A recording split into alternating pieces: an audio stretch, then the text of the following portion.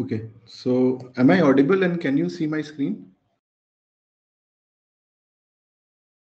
Yes, sir.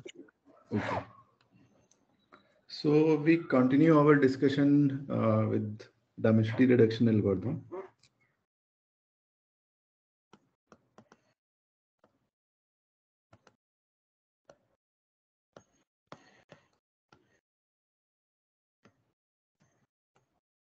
Okay, so let me quickly recall what we did last time. So last time we focused on algorithm that take input as high dimensional real valued vector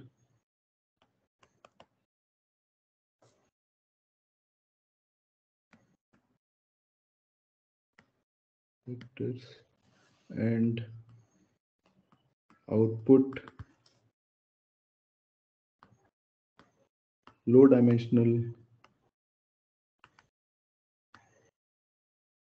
real valued vectors.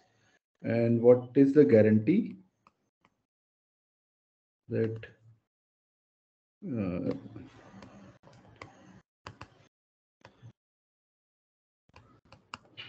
low dimensional vector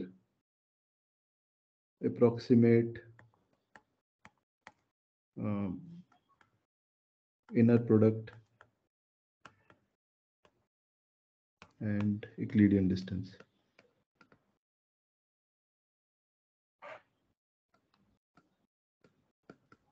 Okay. And the algorithm was very simple. So suppose we have, say,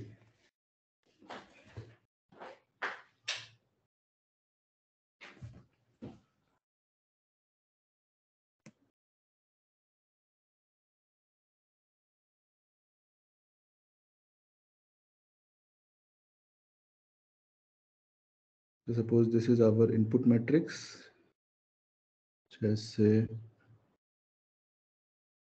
is of size d cross n. So basically, suppose this is vector u,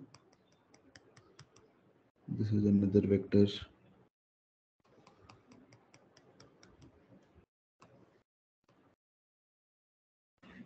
Okay, and our aim is to compress them into another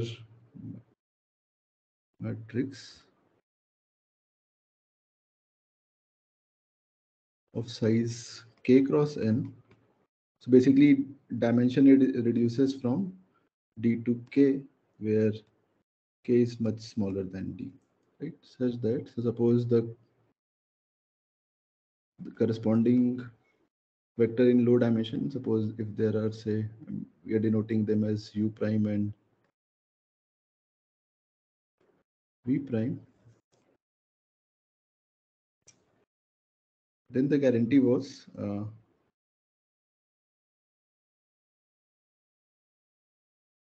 L2 distance between Euclidean distance between u prime and v prime remains within 1 minus epsilon and 1 plus epsilon factor of the corresponding original distance.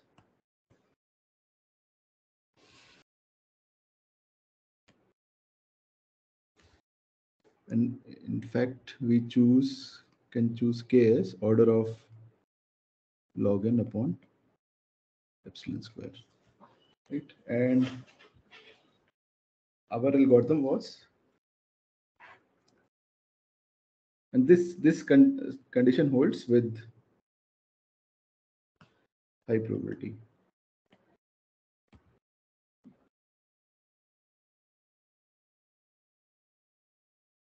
And what was our algorithm? It's nothing but basically generating a matrix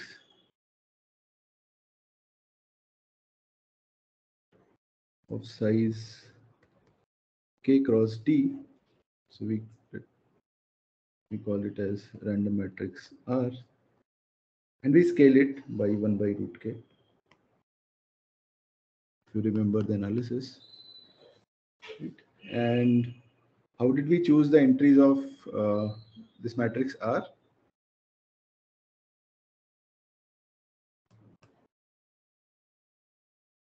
Normal from 0, 1. Normal Normal with mean 0 and variance 1. unit variance, right? So essentially, our algorithm is nothing but generate a random matrix sort such that it's each entry sampled from normal distribution with mean zero and unit variance, and we then just multiply these two. And so suppose this is resultant matrix. So in the resultant matrix, we get guarantee that if we take any pair of point and we calculate the distance, so that distance will remain within 1 minus epsilon and 1 plus epsilon factor of the corresponding original distance with high probability, right? So any doubt on this algorithm? Okay.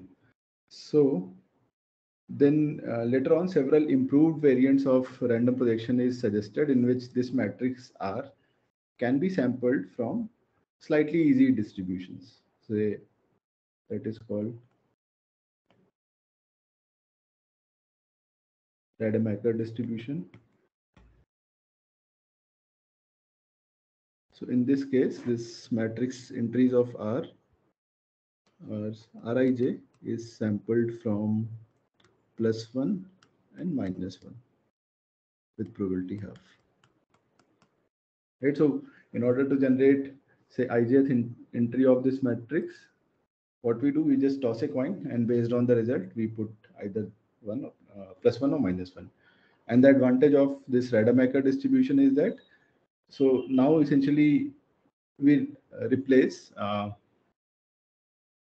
multiplying the entries of the input matrix with reals to basically addition and subtraction. And another follow-up result, which is very sparse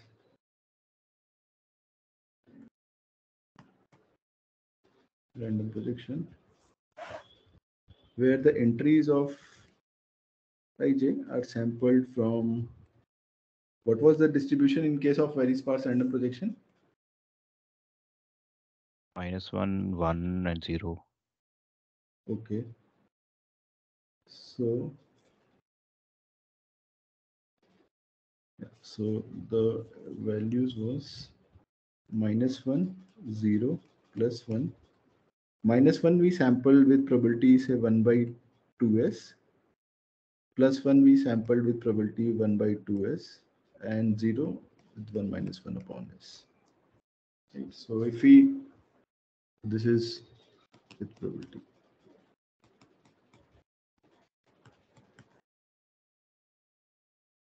Okay. So, and in this case, we need to scale this matrix R with root s upon k. So earlier we used to, here we used to scale it with 1 by root k, but here, so since there are lots of zeros, so to compensate that, if you go over the analysis, we need to scale it with root s upon k so that our estimate remains unbiased. So for example, if your s is say 2, then with probability 1 upon 4 and 1 upon 4, you sample +1 or -1, and with probability 1 upon 2, we choose, we decide that position to be filled with 0. Right? And both of them offers roughly the same guarantee, which we get in the standard random projection algorithm. So any questions so far?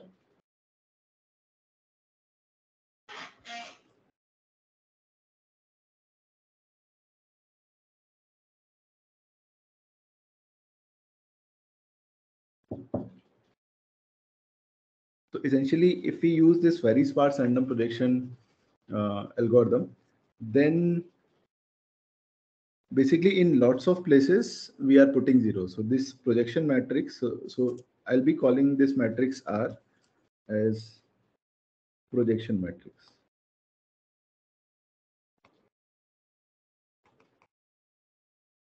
So this, for example, if we choose S to be say 2, then basically with probability half we are uh, putting 0 in certain position, right? So on an expectation, half of the entries of this uh, projection matrix R will be 0, right? And remaining half will be +1 or -1 with equal probability. And suppose if say S is equal to say 3, then with probability say 2 by 3, we'll be putting zeros in this matrix, and basically with probability 1 by 6 and 1 by 6, we'll put either +1 or -1.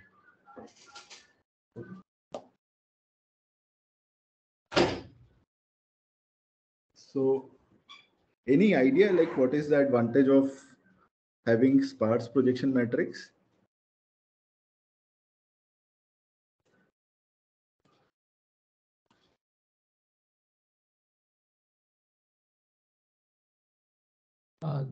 The storing the matrix will take less space. Okay. So let us summarize.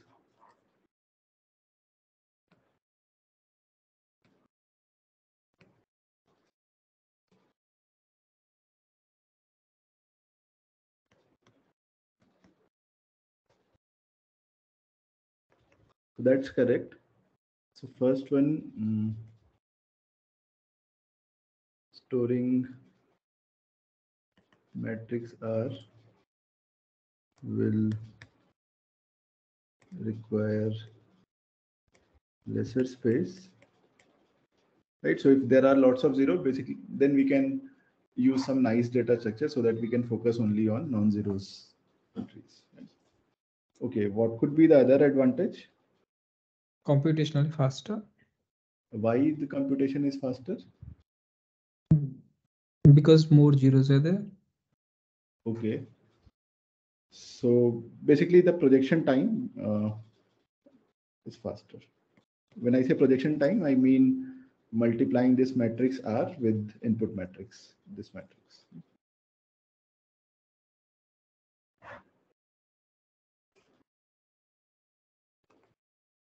Is fast. That's correct.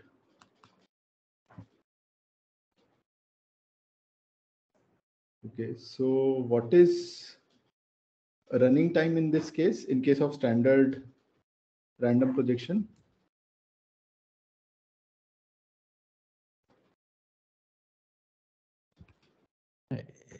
MQ. No, so input matrix is D cross N, and the projection matrix is size K cross D. So we need to multiply these two matrices. So this is our algorithm. So what will be the running time?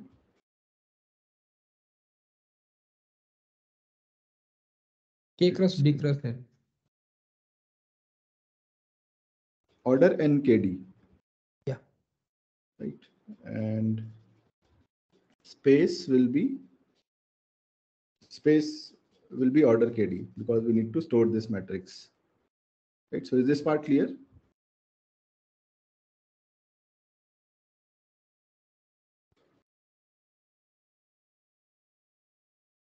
Okay. So what will be the running time in case of very sparse random projection matrix on?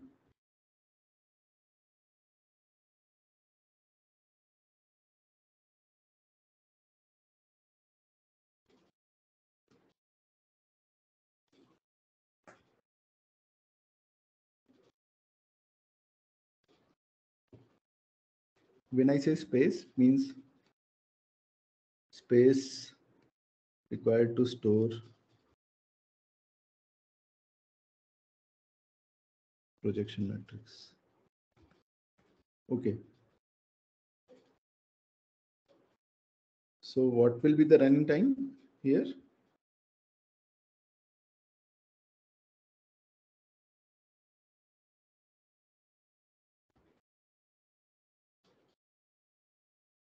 So how many non-zeros will be there in very sparse this matrix? If we choose Ri from this distribution.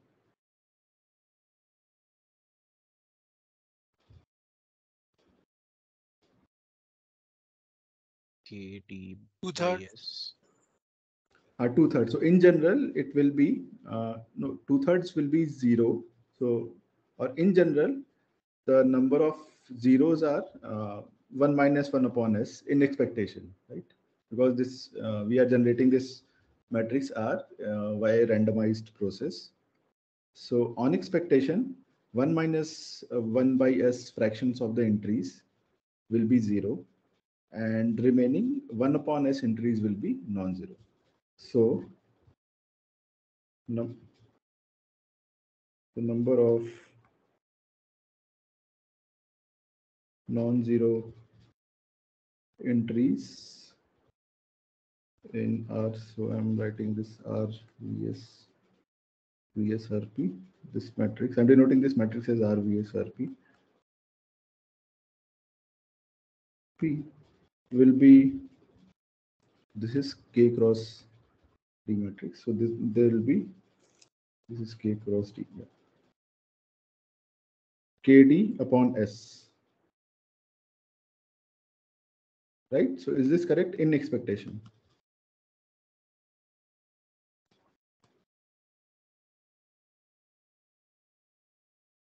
Right?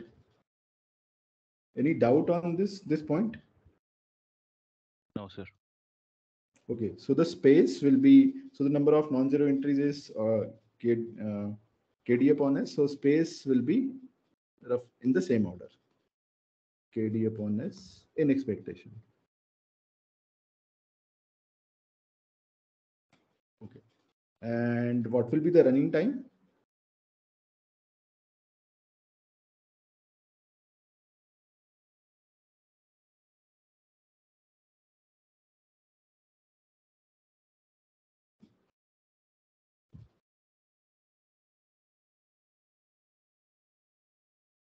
KD upon S multiplied by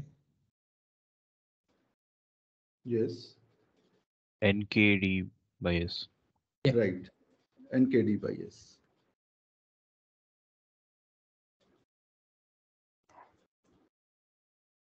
Okay, so that's correct. So basically, so this somehow motivates that if we able to make the projection matrix parser, we get two advantage. The running time is fast and it requires less space.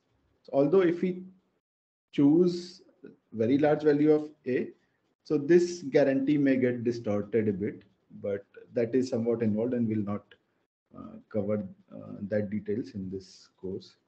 Okay.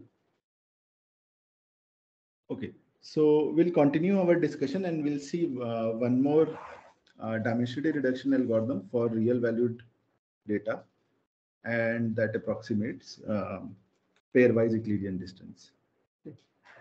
So, okay, so, and I believe you are familiar with that algorithm, but uh, we'll be looking on that algorithm slightly differently. Okay.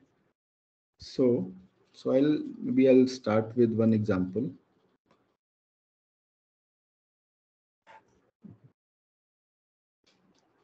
So suppose this is our input, say 1, 2, -9.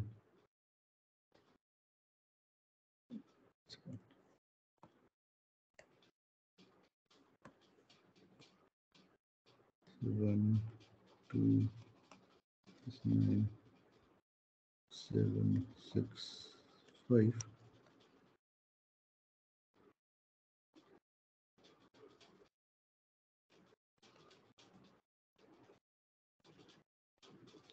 So this is suppose our input in D dimension.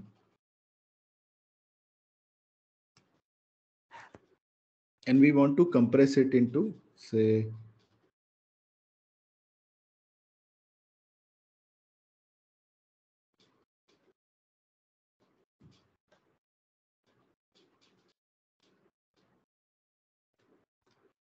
K dimension.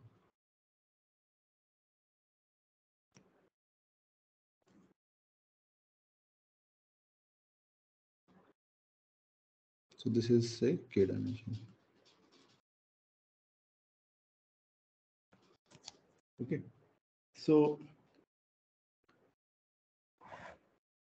So here we'll view this algorithm as say maybe uh, binning of features. So these are features of our input vector, and we'll just randomly uh, map them into one of these k bins, right? So for that we use a hash function that take a number from 1 to d, which corresponding to the features of the input, and assign it to 1 to k. So this is notation of basically it takes number from 1 to d and map it to number from 1 to k. So for example, so basically for each feature we generate a random number from 1 to k, and whatever value we get, we just link this feature with that pin. So for example, for this feature, first feature of the input, we generate a random number from 1 to 4. Suppose k is 4. So suppose the value is 1. So we'll link this feature with this pin. Similarly, for second feature, we generate a random number from 1 to 4. Suppose again it comes out to be 1. So we link this feature with this pin. Similarly, for maybe this third bin, we get the value 2 and so on.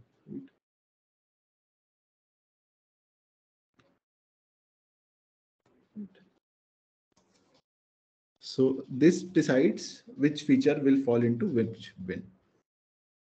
So now along with that, we need to give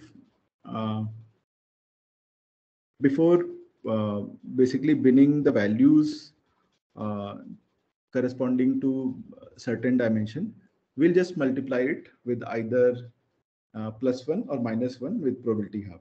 So for example, for this feature, we toss a coin and based on the output, we assign it to either +1 or -1 with probability half. So suppose we assign +1 to this feature, -1 to this feature, -1 to this feature, +1 to this feature, +1 to this feature, and +1 to this feature. Right? So essentially, we are using another hash function g that takes value from feature value from 1 to d and output either +1 or -1 with probability half. Okay.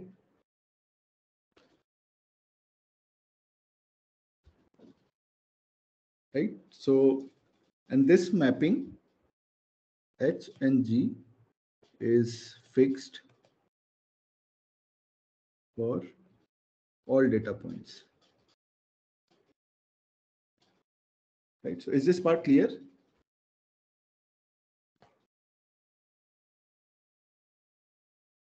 Okay. So now the thing is how do we compute this low dimensional vector? So this is our original dimension, and this is maybe reduced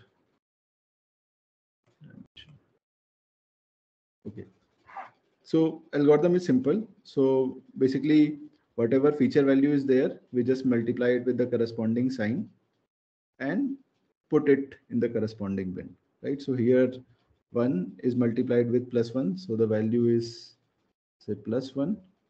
Here 2 is multiplied with -1, so the value is -2. So the resultant is -1. So that will be output of that will be the value corresponding to this bin. Similarly, in this bin,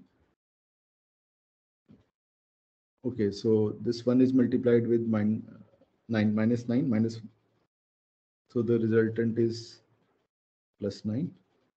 Here again, one is multiplied with 7, so the result is 7. And here, 6 is multiplied by -1, so value is -6. Here, 5 is multiplied by +1, so the value is 5, and result is -1. Okay, so our input vector is 129,765, and the compressed vector is -1 +9 7 -1. So is the algorithm clear?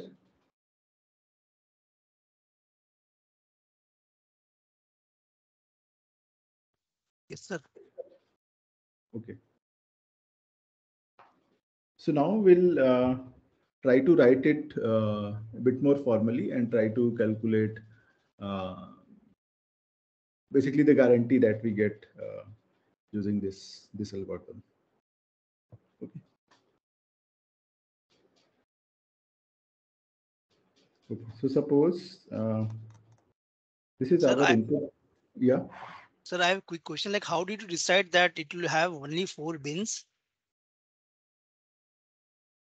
Okay, so this is just to illustrate the algorithm, right? And similar to, so for example, here we get, if we, basically the choosing value of k has trade-off in the guarantee, right? So if we choose k as log n upon epsilon square, so this is the trade-off, right? So if you want your answer to be very correct, then you need to choose very small value of epsilon, and then you need to pay the cost in terms of uh, higher value of k. So this kind of trade-off we also get in case of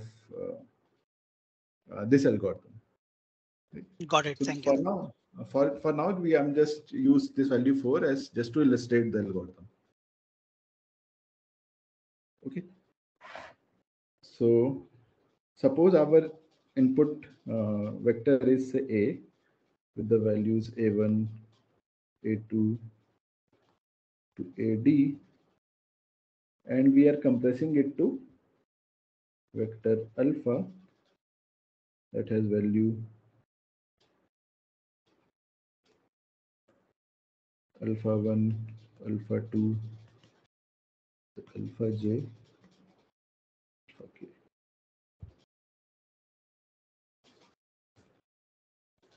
Right. So now we need to basically write a closed form expression, so in which we can represent these alpha j's in terms of this vector a and these hash function h and g. Right. So we need to write a closed form expression of this vector to compute this alpha j. Sir, this is not similar to count sketch. Yes, it is exactly to count sketch, and that's what I told in the beginning. Like you are familiar with the algorithm, but we'll look at slightly differently.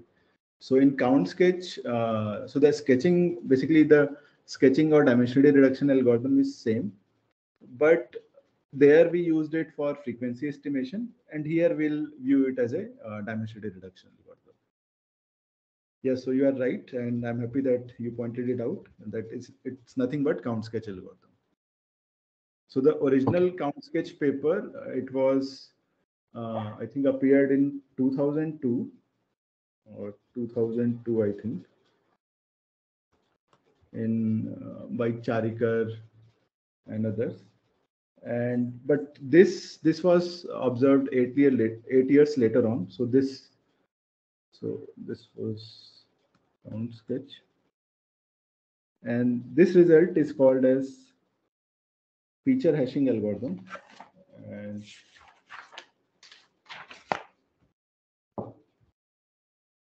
and this result is appeared in 2009 in ICML paper.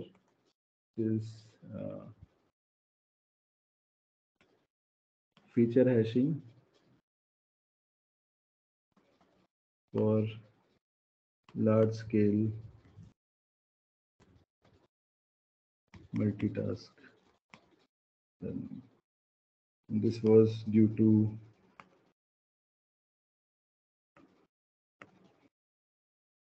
Weinberger, Rajgupta, and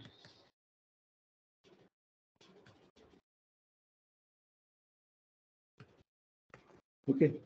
So they observed that 7 years later on that the count sketch can also be used as a dimensionality reduction for real valued data. Okay, very good. So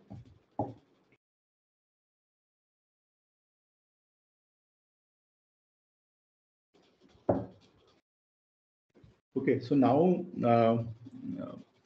basically we want to write this alpha j, which is a jth feature of in the reduced dimension in terms of this input vector and these two functions h and g. So can you help me to write this alpha j?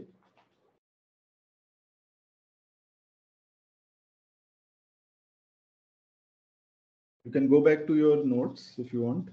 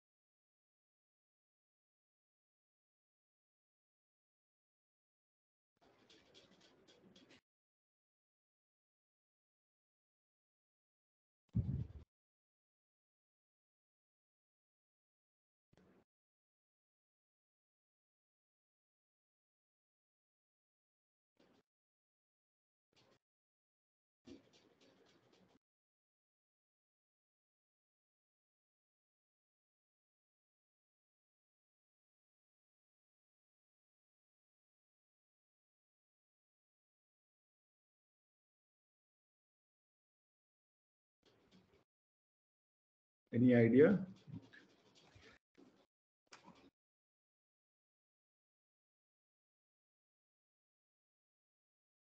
Sir, can you repeat the question once? Okay. So this is our input vector. Okay, so you can think of this as say a1, a2, and this is ad, and this is our compressed vector, say alpha 1, alpha 2, so alpha k, right? So now, like we want to write these features of reduced dimension, say alpha j, in terms of input vector a and these two functions h and g, right? So once we have some control on how to represent alpha j, we can represent this vector alpha.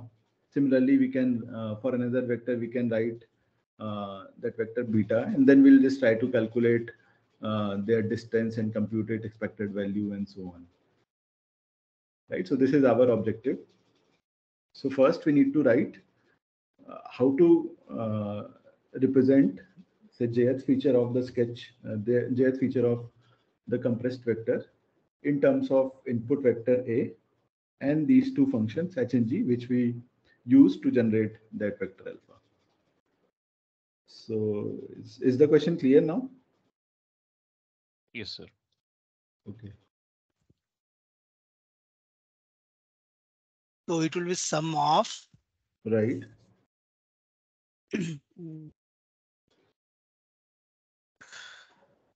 g of Right. Yeah. g of a. G of I. Right? Sorry, So g in, of I. because Yeah, G works on the can index. be. Yeah, I too. Yeah, correct. So g of I. Yes. Then In G of I, Which, what we are multiplying? Right. So for example, so H suppose AI. of this I. is suppose this is GI, we are multiplying it with AI, right? So AI, GI, very good. And anything else? Into G of A. H I of mean, H of A. H of Okay. yeah. So far these two terms captures this thing, like this. +1 -2. So this feature value with multiplied with the sign. Right? Correct. Now we need to somehow also capture this binning thing that we are doing, right?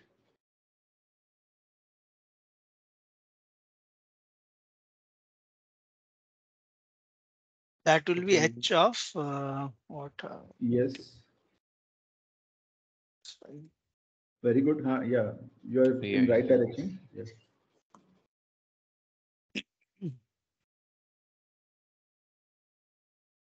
Isn't h of I? H of Uh, AI, right? no, h of I, because these function h and g, they work on index. So they take index value and g output sign. +1 or -1, H outputs one value from 1 to k.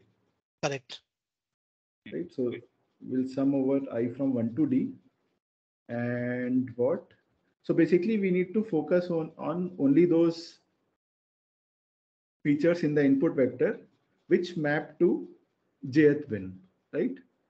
So if you want to focus on, say, this feature, uh, this this bin of the reduced dimension, we only need to focus on the features that map to this bin, right? Rest we don't care of. Does this make sense? Correct. So how Sir, to capture this? the hash function captures it by Yes, inherently, right? yes. So, but how to write it in closed form expression? Right? You are right. Yeah. So Do we need some indicator variable like which yes, says yes, yes, yes, yes. Correct. Okay. maybe like So if h of I is equals to alpha of j, then we mark it as one. not alpha of j. Otherwise, So here we are dealing with index only, right? So h of The I, A of I. A of I. no, not a of I. H of I. So basically we need to, so suppose in this bin, we only care of the features which map to this bin, right. right? So we only need to focus on those i's for which their value is j, right? We are focusing on, say, jth index, Right. for example, right? So we are defining an indicator random variable, say zij, that takes value 1 if hi is equal to hi is equal to j and 0 otherwise. And we'll just include this also. So is this clear?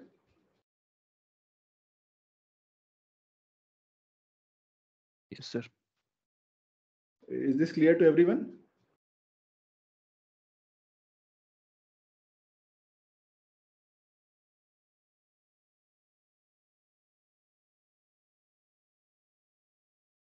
Okay, so if we look stare at this term, so here what we are doing. So this is ith feature of input vector.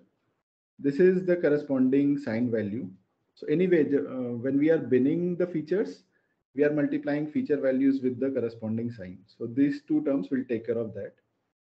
But now when we are focusing on certain features in the reduced dimension, we'll only focus on features from input that map to that particular bin. And that we capture via this indicator random variable zij, that takes value 1 if h of I, basically h of I, h is determine the binning process. If h of I is equal to j, it takes value 1 and 0 otherwise. And then we sum it for all the i's. And for all those i's for which zij is not 1, so they will not be contributing towards this feature value. Okay, so now what is expected value of GI?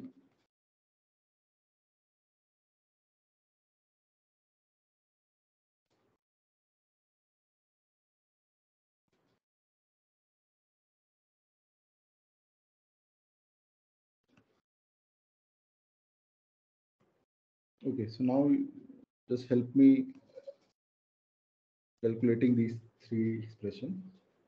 What is expected value of GI by this definition?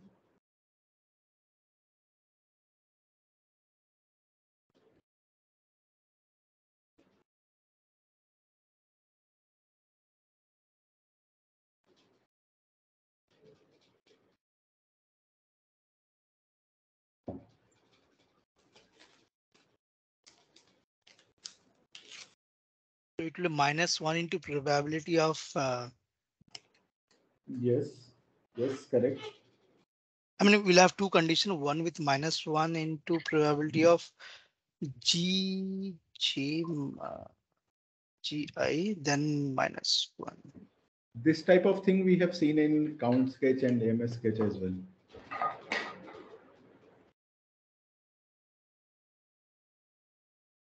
Right. So Okay, sir. So plus one, then plus one into probability of g of I is equal to plus one, okay. right? Right. Yes. Then plus minus one into probability of g of I equal to minus one.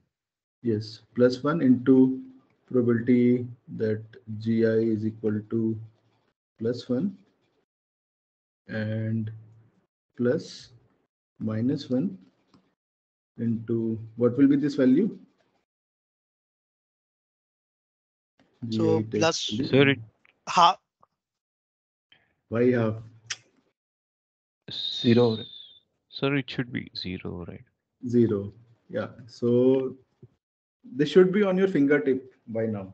Right. So if you are taking any function, hash function that takes value plus and minus one with probability half, then its expected value will be 0. No, I was saying the probability of plus one is half. Sorry. Okay. So this value is 0. What about GI square? It is straightforward.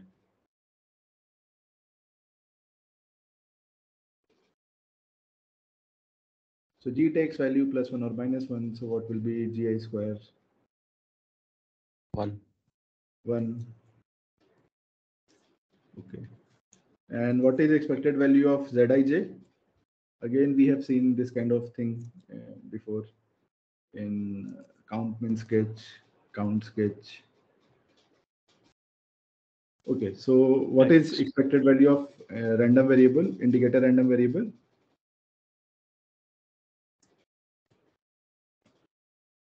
So it's probability that Zij takes value 1.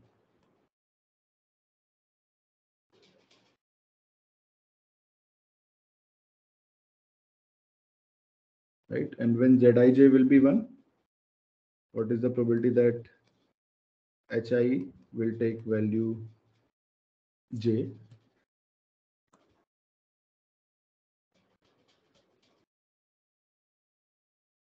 Oh, sir, 1 by j? Sorry, 1 by j? 1 by k. Yeah. 1 by k. So anyway, like it is also intuitive. So you are uh, randomly binning these features of the input to one of these k bins. So the probability that certain feature mapped to a particular bin will be 1 by k. So this will be 1 by k. Okay, so we'll use this thing in our analysis. Okay, so I'll just state the theorem. So is this part clear to everyone? Like how we have written this alpha j and how we have uh, like if these three things, expected value of gi square and expected value of zij. Okay, so now I'll write theorem. So suppose we have given vectors say alpha,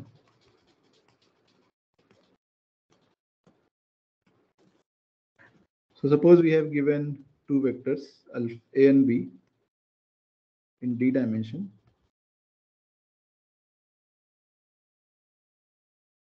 that get compressed into say two vectors, say alpha 1 to alpha k and beta 1 to beta k using this feature hashing algorithm.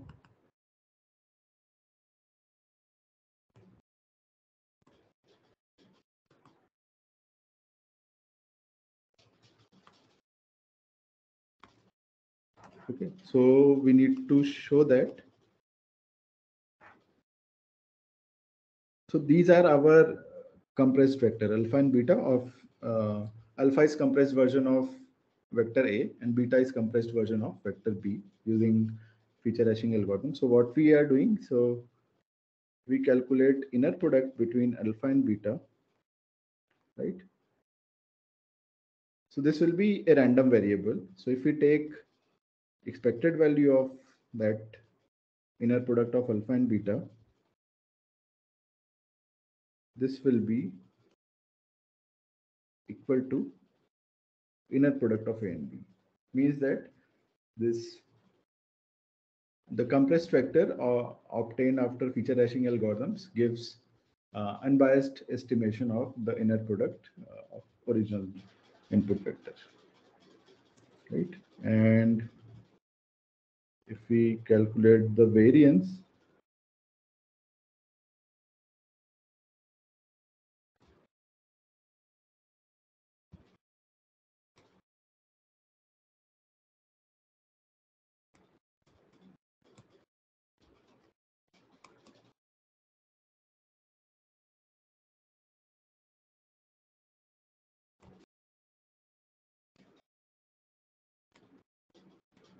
and this will be the variance. Okay. So we'll try to prove the first part of the theorem, which is unbiased estimation, this thing, and this will not cover. Okay. All right. So any doubt in the theorem statement?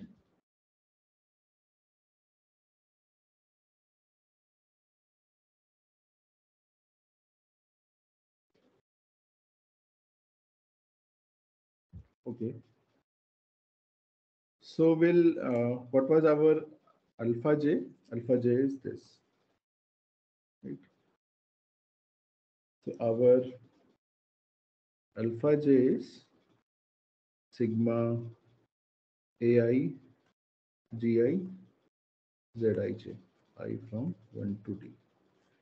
And analogously, beta j will be sigma I from 1 to d bi gi zij, right?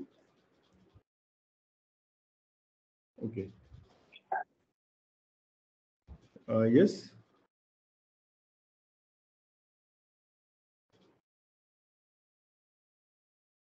Okay. So now we need to calculate this inner product of alpha and beta. So inner product of alpha and beta is nothing but alpha j, beta j, j from 1 to k, right? By definition of inner product. So first we'll focus on this term, alpha j, beta j, and we'll try to calculate its value. So it is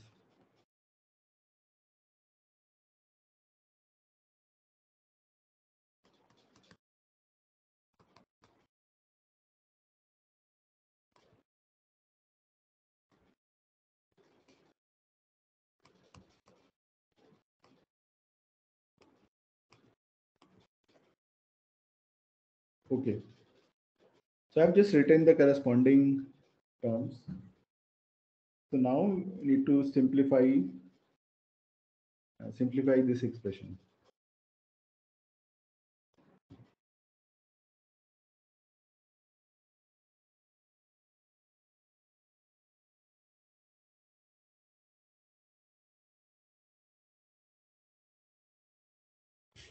So suppose we have say sigma xi I from 1 to d and sigma yi I from 1 to d. What is the product of sigma xi into sigma of yi? So in similar term we have over here, we have some more variable, but that's okay.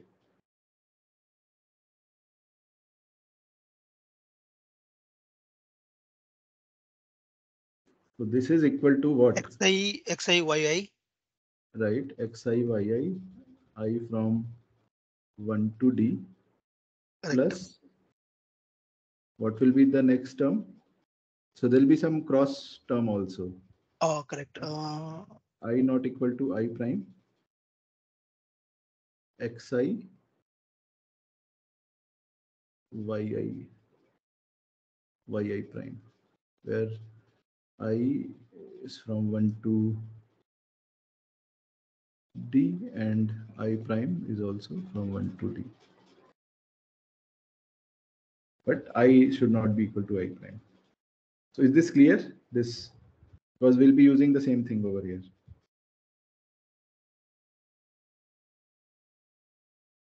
Is that okay?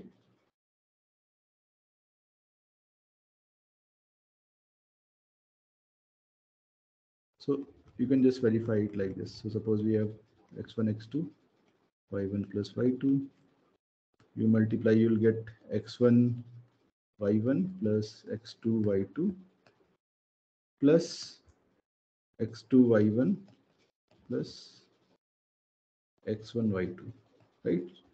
This is correspond to this first term and this correspond to the second term. Right? So is this clear to everyone?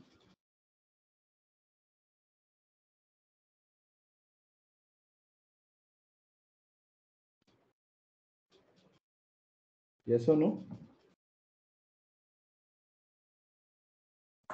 Yes, sir. So we'll be doing the same thing over here. Okay, so summation I from 1 to D. Okay, so the same index term like xi, yi. So we'll have ai, bi, gi and gi square and zij square, right? And then we'll have cross term I not equal to I prime ai, gi, zij into bi prime, gi prime and zi I prime j. Okay.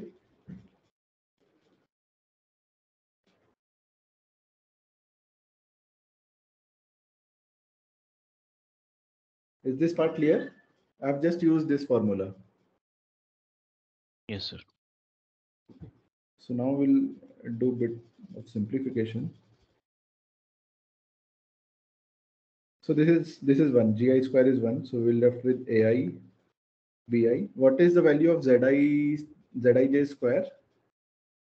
It's indicator random variable. So it takes value 0 and 1. If you take the square will remain, value of square will remain the same, right?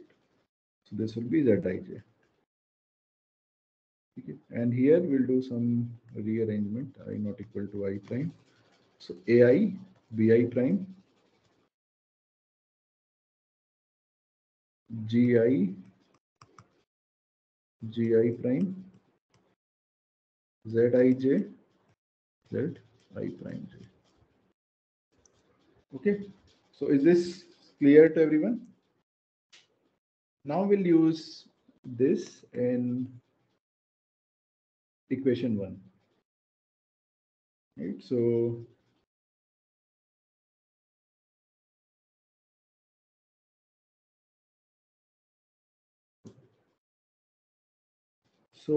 we need to calculate the expected value of this term. So the expected value of alpha and beta is what? By linearity of expectation. So this is expected value of alpha j, beta j, j from 1 to k, which is 1 to k, expected value of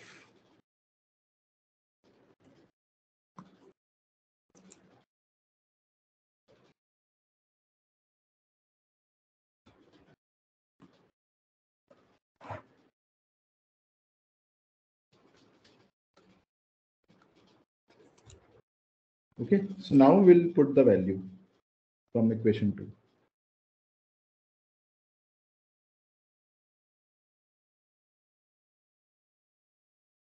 So we'll have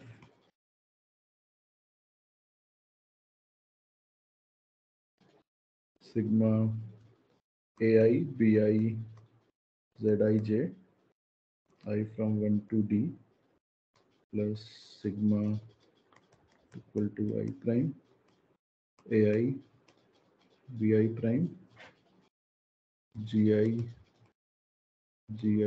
prime zij zi prime j.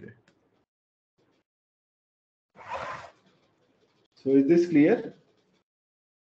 And we have one more summation outside.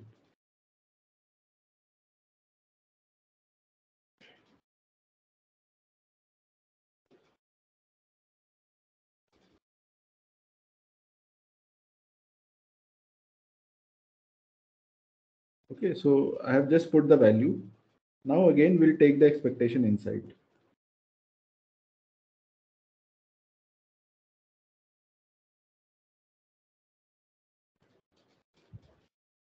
So this is sigma ai bi I from 1 to d and expected value of zij.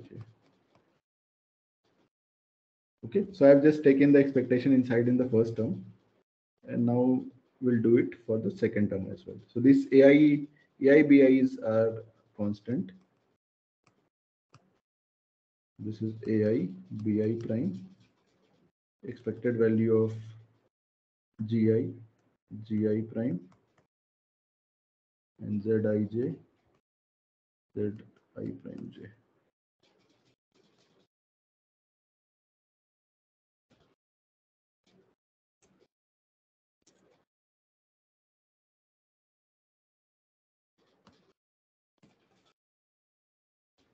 Okay, so now we need to calculate this term. So are you with me until this point? Yes, sir. Okay. So what is expected value of zij? So that 1 by we k. have 1 by 1 k. by k. Okay. And what is the value of this term? So first let's try to calculate this expression. Expected value of gi prime zij zi prime j.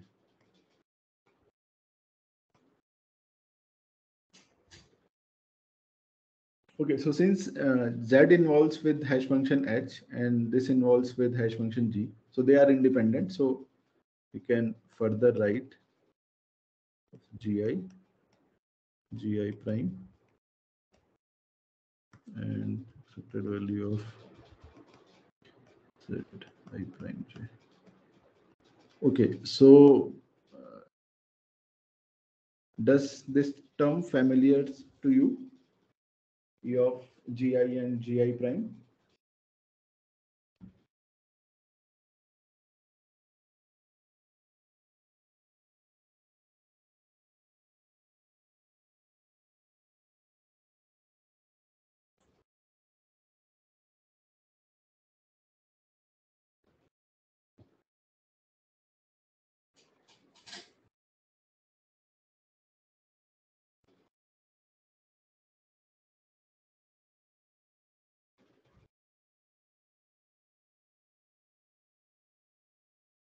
Or if you're not able to recall, can you try to calculate it right now?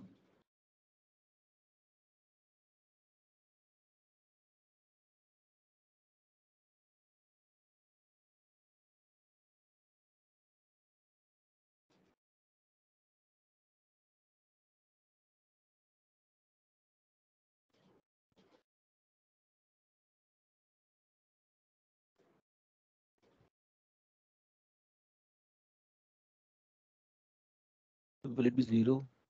Or is it 1 by k square? So this term is 1 by k squared, that's correct. What about this term? Is it coming as 0? It is 0, but how did you get it? So probability of g of I equals to 1, and then adding it to the probability of g of I equals to -1. Okay. So it cancels out, mm, like 1/4 plus 1/4, then -1/4 plus 1/4. Right, that's correct. Okay, so this term is 1 by k square, but let's try to calculate this expected value of gi and gi prime. Okay, so since gi takes value +1 and -1, so the multiplication of gi into gi prime can be either +1 or -1, right?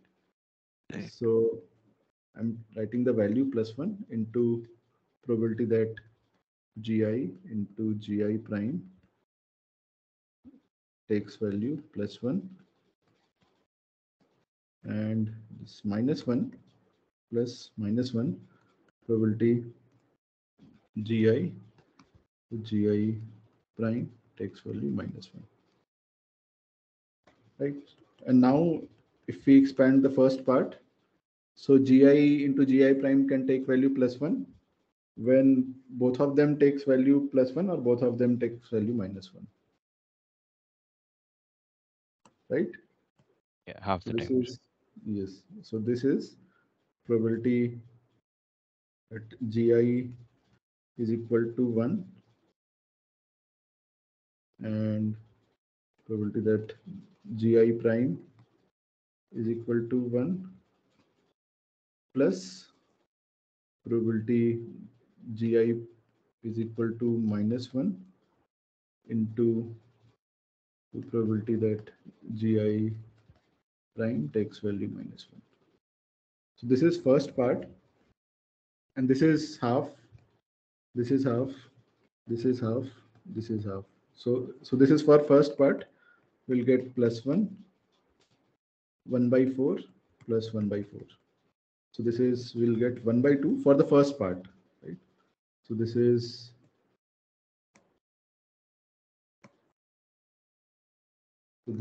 for first part, right? Similarly, for probability of gi and to gi prime takes value -1, you'll get value half. So the overall, it will be, putting it here, we'll get expected value of gi and gi prime will be 0, right?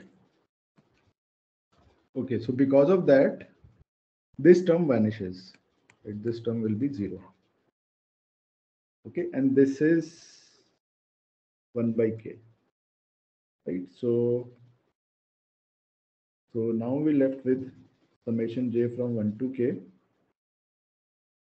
This is sigma ai bi I from 1 to d into 1 by k, and this term is 0. And we are taking this, basically we are adding it k times, so we'll left with sigma ai bi I from 1 to d, this dot product of a and b, right? So this is what we wanted to show. Any confusion on until this point?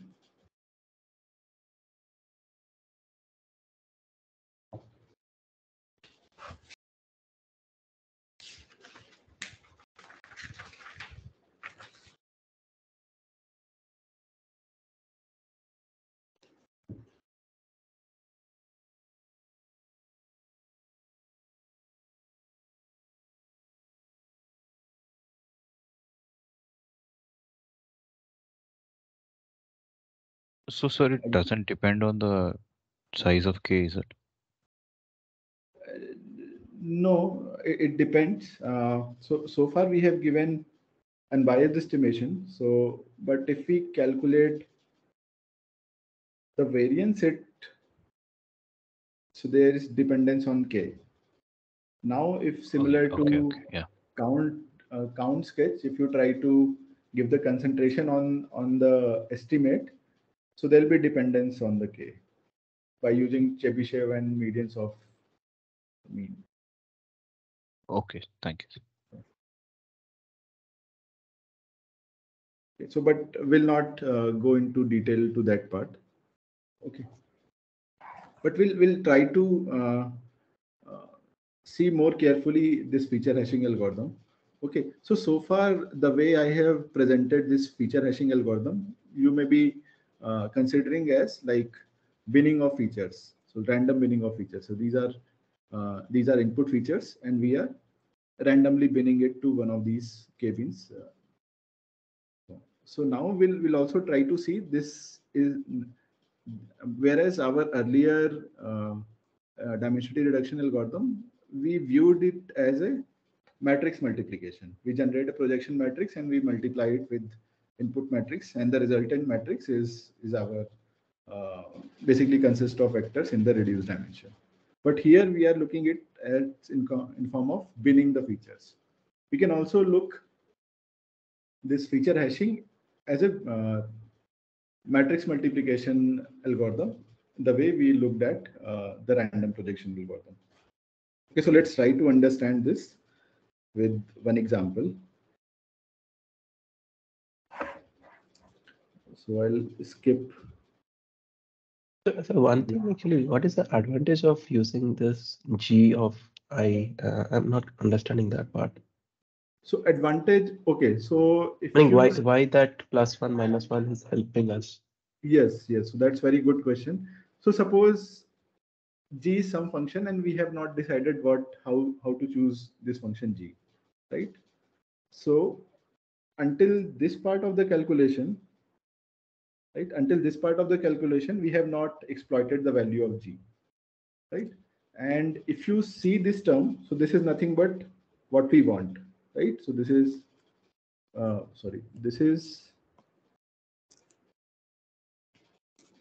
this is our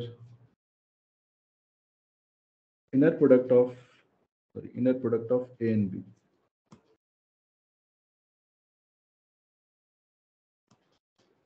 Right, so this term is nothing but inner product of A and B, which is what we want. And this is some extra term hanging around. So you can think of this as an error term, right?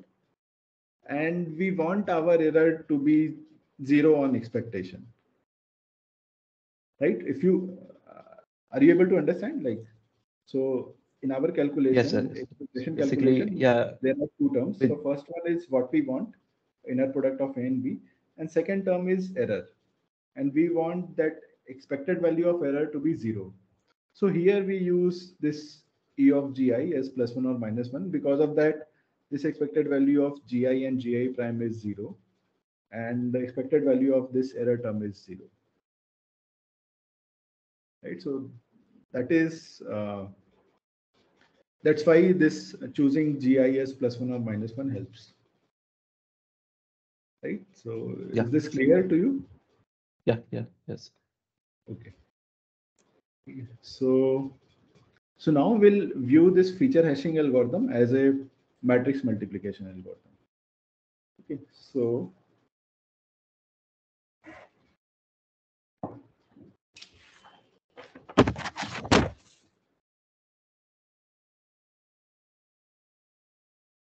I'll just draw one more example.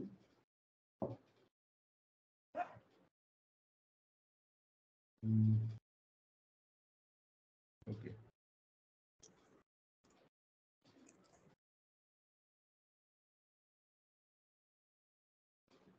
Nine, 2, 3. -9.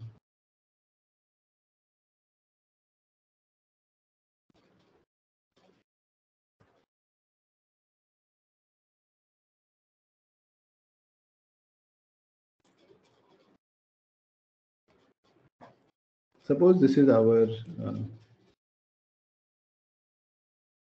input.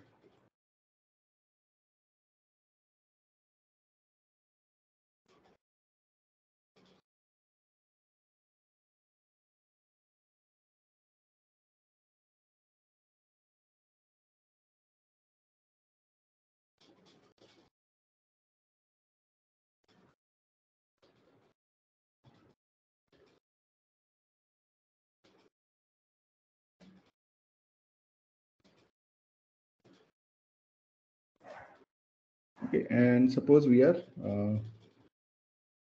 compressing it into 3-dimensional vector.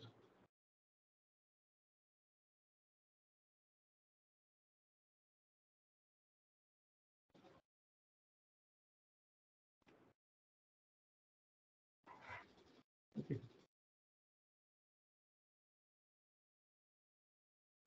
And suppose the corresponding feature values are say +1, -1, -1, +1, +1, -1,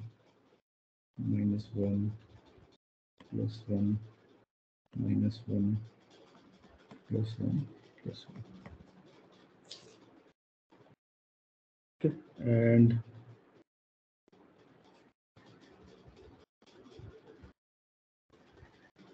okay, so suppose 9 map to second bin, 2 map to the last bin, 3 map to again last bin, -9 map to again last bin, 8 map to say first bin, 0 map to first bin, 3 map to second bin, -5 map to the last bin, 6 map to second bin, and 9 map to first bin. Okay. Now let's try to see what is the values, corresponding values. So okay, so in this bin we are getting +8, -0, and what?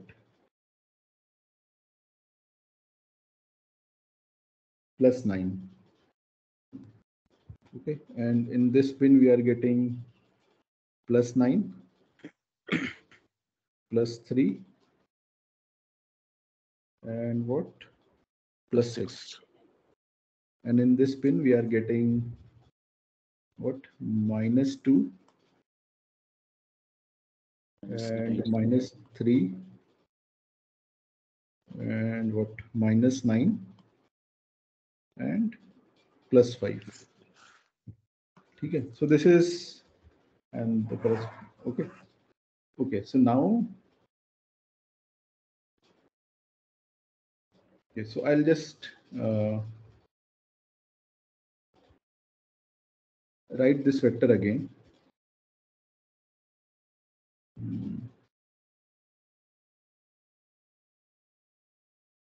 Okay, so say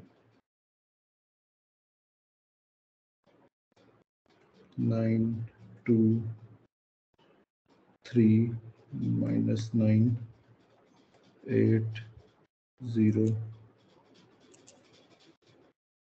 3, -5, 6, and 9.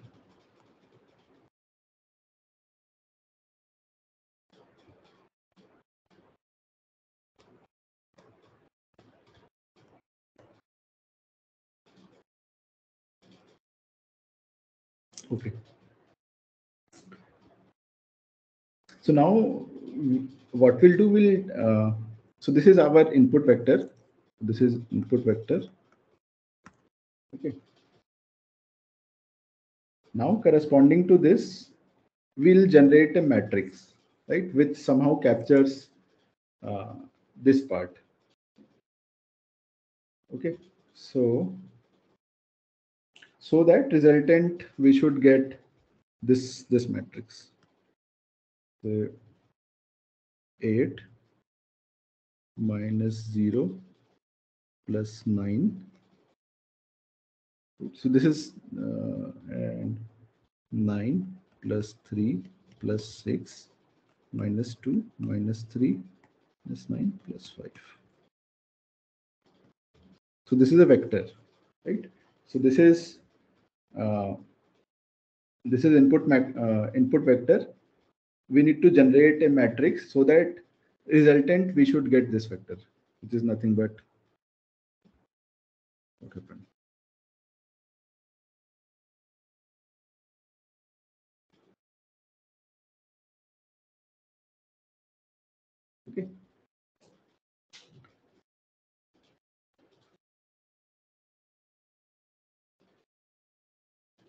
Okay, so we'll generate that matrix, and the matrix generation is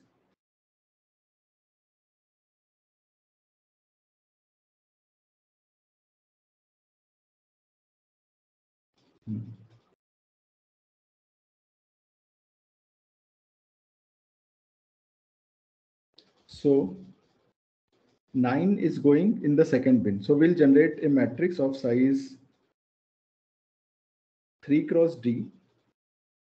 So suppose this is of size D and we want this to be a vector of size no, it's 1, 2, 3, 4, 7, 8, 9, 10. So suppose 3 cross 10, this is of size 10.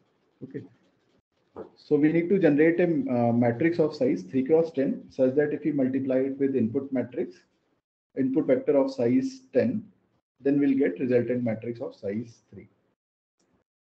Okay, so 9 is going to the second bin with the multiplying. So we'll corresponding to each feature, we generate a column of size 3, right? And the strategy will be that if that feature, basically if the feature is going to second bin, we'll put second bin as second entry of that column vector as non-zero and remaining as 0.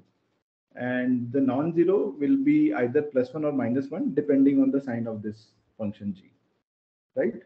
So 9 is going to the second bin, so we'll use 0, +1 and 0.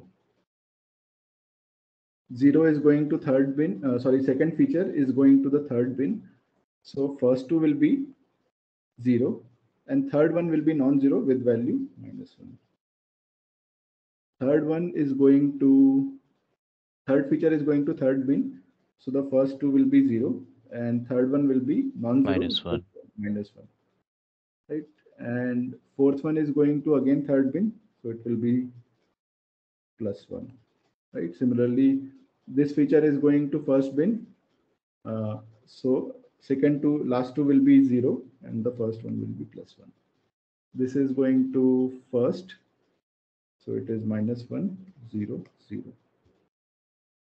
And where were we? Okay. So 0, for 1, this, 0. 0 +1, 0. For this, it will be 0, 0, -1. For this, it will be +1. For both of them, it will be +1, +1, 0, 0. Right? And you can verify if you multiply this matrix with this input, you'll get this result. Okay.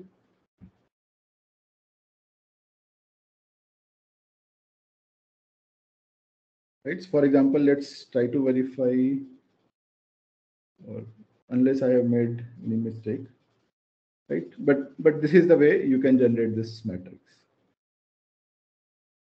Okay. So if we consider this as projection matrix,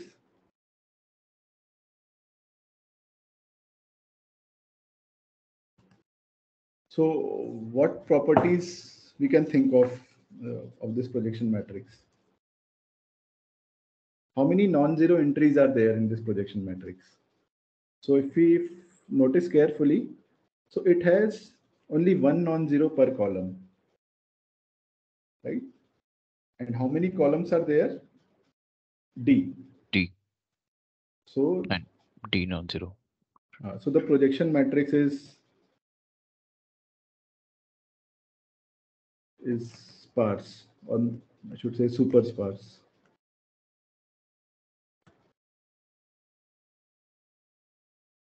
It consists of D non-zeros, 1 per column. Okay. And what will be the running time in this case? So if we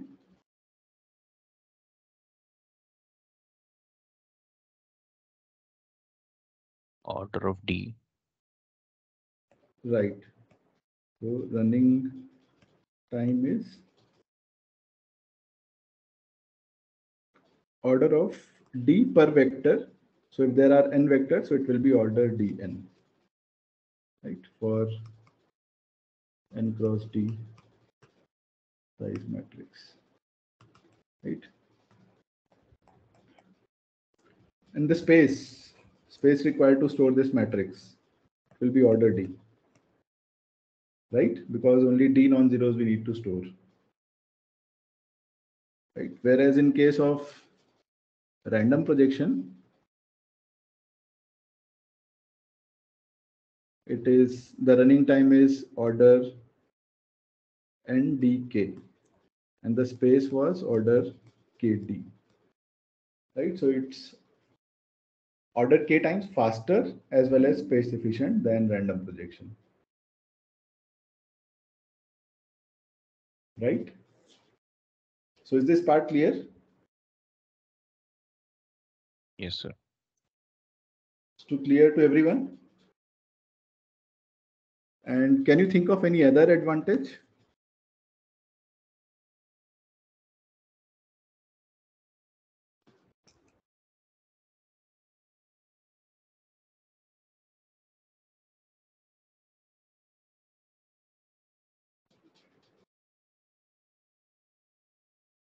So it maintains the sparsity of input.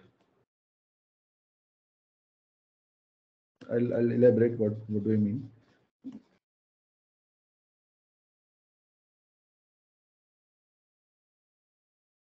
It means that if our input is sparse, then the basically compressed representation or vectors in reduced dimension that we get will also be sparse.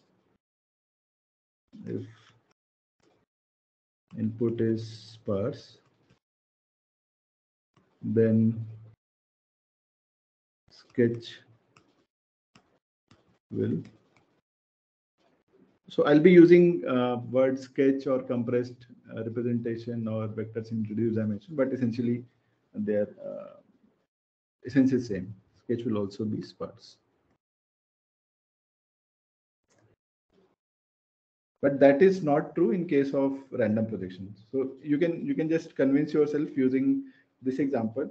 So here, basically in the process, we are not introducing any non-zeros, right? So if we are binning, we are multiplying it with sign +1 or -1, and then we are just binning and computing the aggregate value. So we are not introducing any extra non-zeros. So if in our input that has say S non-zeros, so in the compressed representation, the number of non-zeros is say S prime. So then number of non-zeros here also will be at most S prime. But that may not be true in case of random projection, right? So in case of random projection, here, so even if your input matrix is sparse, the resultant matrix could be dense, right?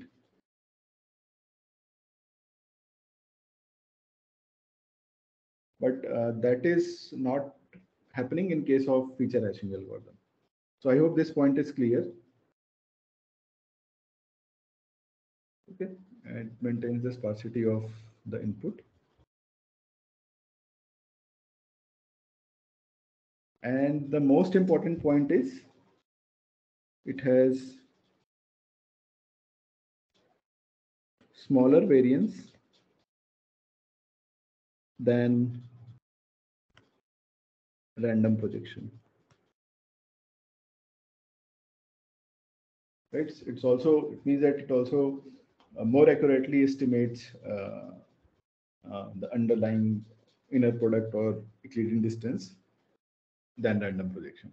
So if we see the variance of, so I'll just state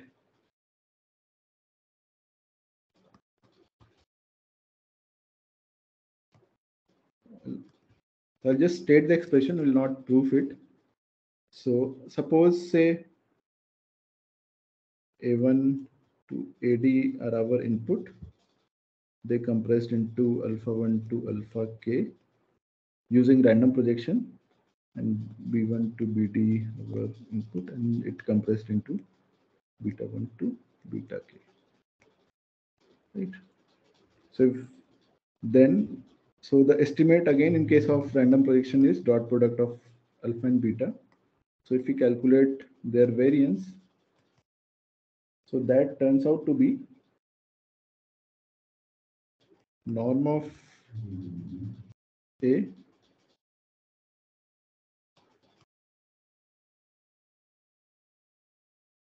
into norm of B, L2 norm of A into L2 norm of B into their dot product square by K, right? So this we can calculate and show that this is the variance of random projection. Whereas in case of feature hashing,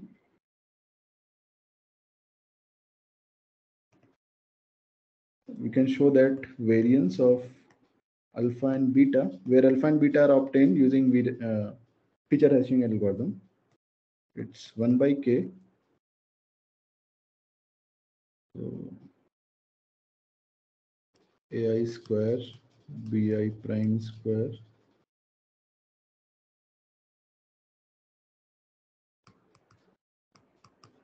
Y prime plus AI BI AI prime BI prime, which is, if we simplify, it is nothing but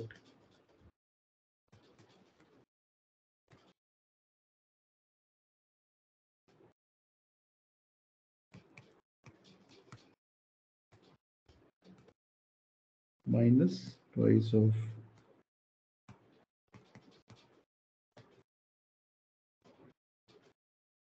right.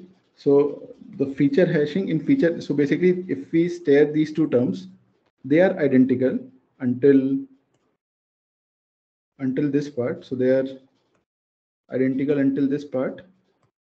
But in feature hashing, we are subtracting some non-zero term, right? AI square BI square.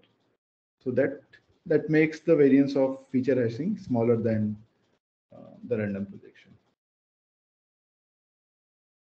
Okay, so just to summarize, in this part we saw feature hashing algorithm, which gives the sketch obtained using feature hashing algorithm. It gives an unbiased estimate of the underlying dot product, and it has several advantage over random projection algorithm. So first two is like it's order k times faster as well as space efficient than random projection algorithm, and it also maintains the sparsity of input. Basically, if the input is sparse, then the sketch vector is also sparse, and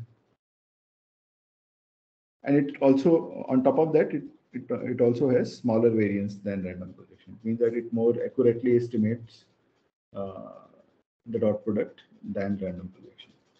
Right. So, any questions? Okay, so I'll stop here now. So we'll meet at 11:45.